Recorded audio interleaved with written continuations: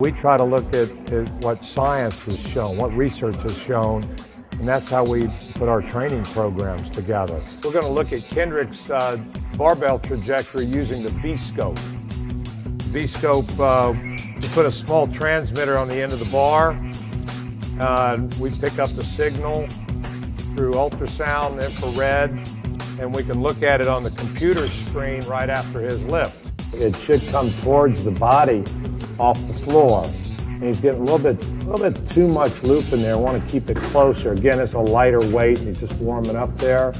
But he wants to keep this in a little bit tighter and a little bit closer to that center line there.